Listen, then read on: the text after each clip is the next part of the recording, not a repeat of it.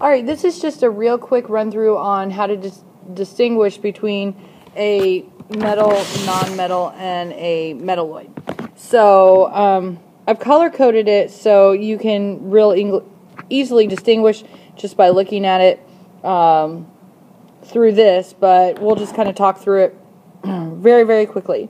So, most periodic tables have a breakup so that you can see real quickly.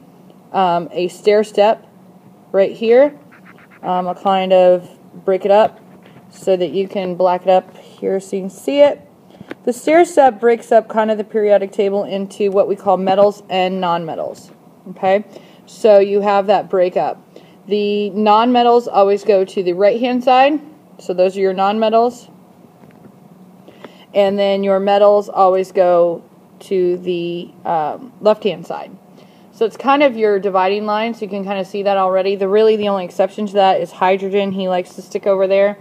So you can see the blue is your nonmetals, and your pink kind of color is your metals. So you can see about 90% of the periodic table is metals.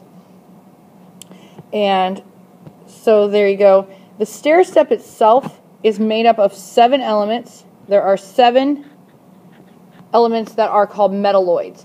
Metalloids have properties of both metals and nonmetals.